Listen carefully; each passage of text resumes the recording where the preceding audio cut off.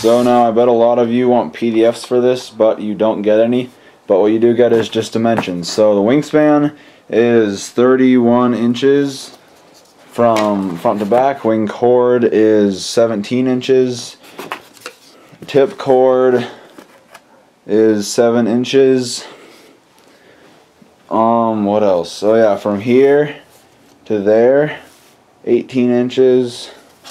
From the front of the KF airfoil to the tip is 8 inches. From there to there, obviously, it's 9 inches. Vertical stabilizer is 9 inches tall, and at the base of it, it is 6 inches long, and at the top of it, it is 4.5 inches long. And then the elevons are, looks like 2 1/4 by 12.5 or 11.5, and from here to here, from that thing to right there, it's 3.5 inches. And this part right here is 6mm Depron. This part right here is 1/2 inch Home Depot foam.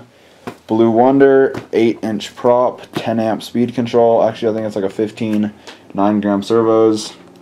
Yeah, that's basically it. Center of gravity should be, if you make yours like this-ish, like, you might not get like the actual shape of it perfect, but if it's not gonna matter if it's like a little bit off, you know. Center of gravity is, I don't know which one is actually the center of gravity.